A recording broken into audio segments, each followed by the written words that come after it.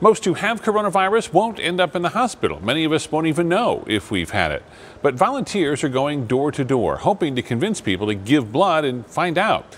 This evening, investigator Courtney Holmes talks to researchers who are conducting the serosurvey.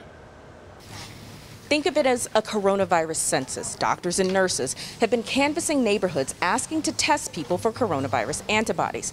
And this weekend, they'll be getting the last of those samples, which could tell us just how widespread the virus is and finally when we can take these masks off.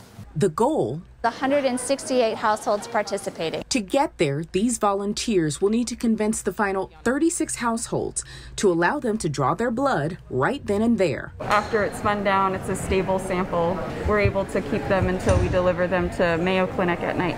For 10 straight days, 350 volunteers with ASU and Maricopa County Public Health have been working to get people in randomly chosen neighborhoods to take antibody tests. Ready? I'm ready. Let's do it. The team has with them all of the supplies that they would have typically in the clinic, so they can set up a mobile phlebotomy station right in someone's front yard on their porch. Officials say finding out how many people have already had the virus is critical in fighting it. To help us understand how many need to get vaccinated so we can pull back on social distancing and go back to being with our loved ones, going back to work, and doing all the things that we need to do to have a normal life. The information gathered is de-identified and analyzed by the CDC.